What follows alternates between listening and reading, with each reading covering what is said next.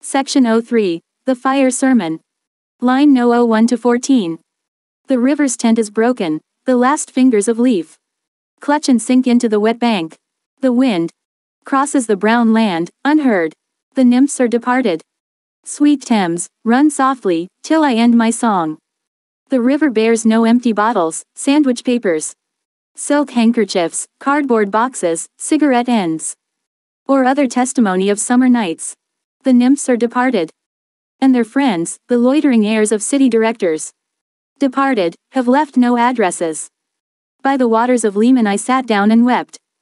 Sweet Thames, run softly till I end my song. Sweet Thames, run softly, for I speak not loud or long. But at my back in a cold blast I hear the rattle of the bones, and chuckle spread from ear to ear. Explanation. One of the key themes of this stanza is the idea of fragmentation and decay. The metaphor of the river's tent being broken suggests that something once whole and complete has been destroyed, which is a recurring motif throughout the poem. This fragmentation is also reflected in the image of the leaves clutching and sinking into the wet bank, as well as the wind crossing the brown land unheard. These images create a sense of emptiness and desolation, as if something vital has been lost or destroyed. Another important theme in this stanza is the idea of loss and nostalgia. The mention of the departed nymphs and their friends, the heirs of city directors, creates a sense of longing for a lost world. The fact that they have left no addresses reinforces the sense of loss and disconnection. The reference to the waters of Lehman, a lake in Switzerland, also adds to this theme of nostalgia, as it evokes a sense of romanticism and longing for a past that is no longer accessible. The image of the river running softly at the end of the stanza can be interpreted in different ways. It may represent a desire for peace and tranquility, as well as a sense of hope that something beautiful and pure can still exist in the midst of chaos and destruction. Alternatively, it may be seen as a mournful recognition that the river, like everything else in the modern world, is subject to decay and impermanence. Finally, it is worth noting the use of language in this stanza. Eliot employs a range of literary techniques, including metaphor, allusion, and repetition, to create a dense and evocative atmosphere.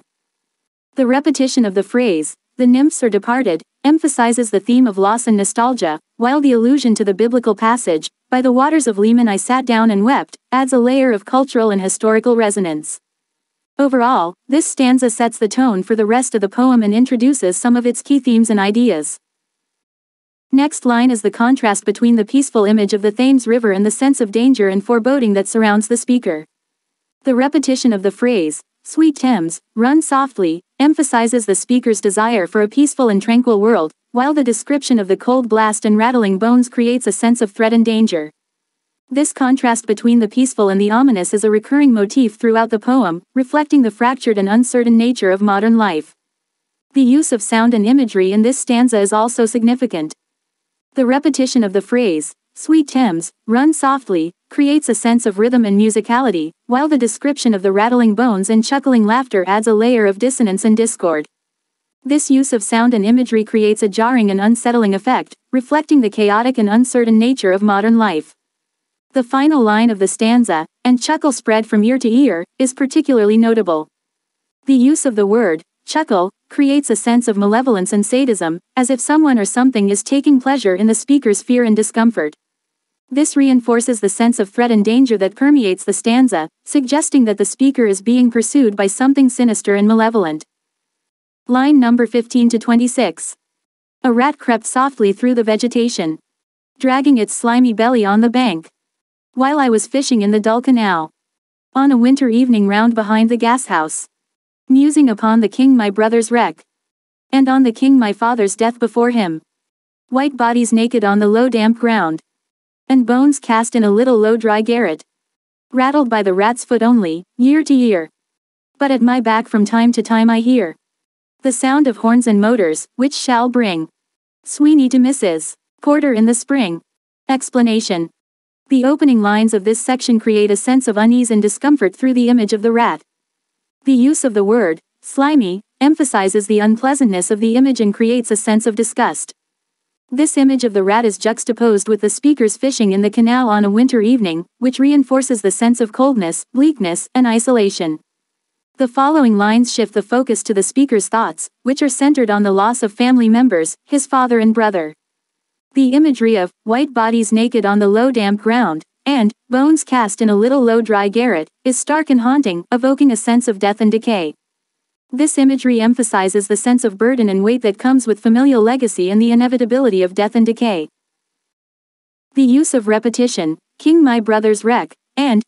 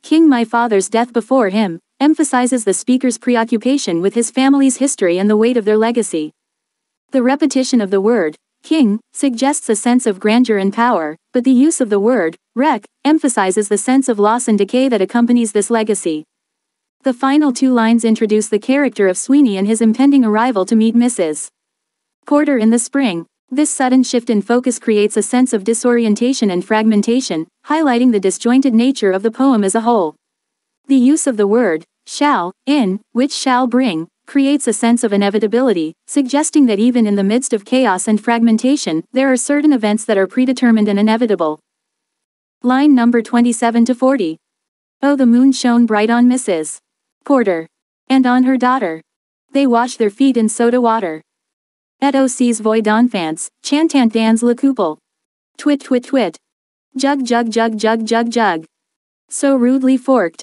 Teru. Unreal city. Under the brown fog of a winter noon.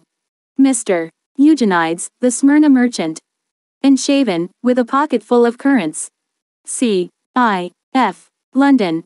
Documents at sight. Asked me in demotic French.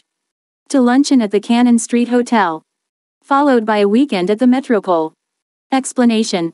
The opening lines describe Mrs. Porter and her daughter washing their feet in soda water under the bright moonlight. This image of cleanliness and domesticity is sharply contrasted with the chaotic and fragmented nature of the poem as a whole, highlighting the sense of disorientation and loss that pervades the work. The use of the French phrase, et aussi voix d'enfants, chantant dans le couple, adds to this sense of contrast, as it introduces an image of purity and innocence in the form of children singing in a dome. The use of the French language, which is not previously employed in the poem, creates a sense of dislocation and foreignness, emphasizing the sense of cultural and linguistic fragmentation. The repetition of sounds in twit twit twit jug jug jug jug jug jug creates a sense of discord and fragmentation, as these sounds do not form coherent words or phrases. This repetition of nonsensical sounds may be interpreted as a reflection of the fragmented and chaotic nature of modernity, and perhaps even as a commentary on the dehumanizing effects of modernity. The line, Teru, is a reference to a song sung by the lovers in Boccaccio's Decameron, which tells the story of a man who dies of unrequited love. This reference may be interpreted as a commentary on the destructive nature of love and desire, as well as on the larger theme of death and decay that pervades the poem.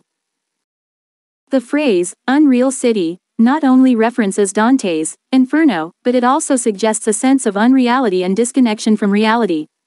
This theme of disconnection from reality is further emphasized by the image of the brown fog, which creates a sense of haziness and distortion. The city is therefore depicted as a place that is both unreal and unclear, which contributes to a sense of disorientation and confusion. The character of Mr. Eugenides is also significant, as he represents the type of person who is consumed by commercialism and the pursuit of wealth. The fact that he is a Smyrna merchant implies that he is involved in international trade, and his invitation to lunch and a weekend stay at hotels further emphasizes his wealth and status. This character can be seen as a symbol of the destructive effects of capitalism and commercialism on society. The use of demotic French is also significant, as it suggests a lack of cultural cohesion and unity in the city.